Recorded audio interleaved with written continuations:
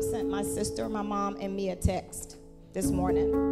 And he said, today I gained 3 more beautiful women in my life, and I thank God for it. So that's the kind of man that you have in your husband.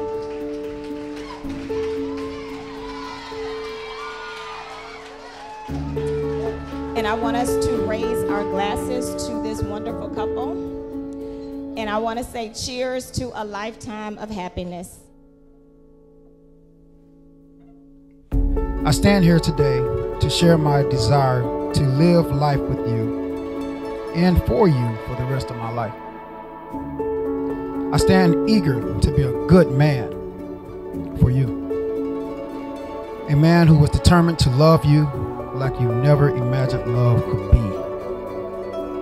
I promise to love you, and it will last for an eternity. I promise to consistently treat you gently with love, respect, compassion. I am willing and ready to give you my all. I vow to have fun, to cherish you forever. We are best friends. I promise to operate as such.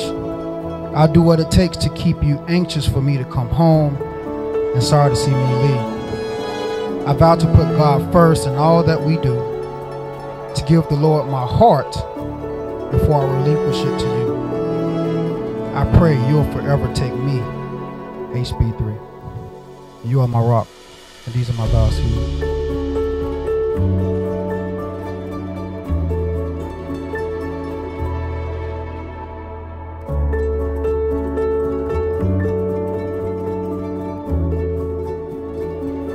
You embody everything I think a man should be, need and want a husband to be, and more than anything I ever asked God to give me. You are loving, compassionate, and one of the most beautiful spirits I've ever met. I love you because you love and accept me for who I am, and encourage me to never stop becoming.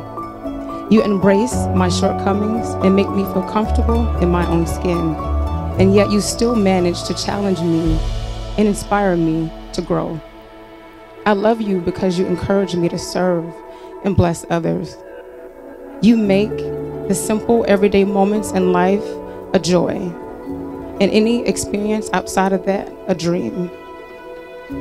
I promise to always strive to speak in love and treat you with the same love and grace that you extend to me. I vow to never take for granted a single day that I have you in my life, because I truly do see you as a gift from God. I will always be your best friend, your biggest fan, and now your partner for life.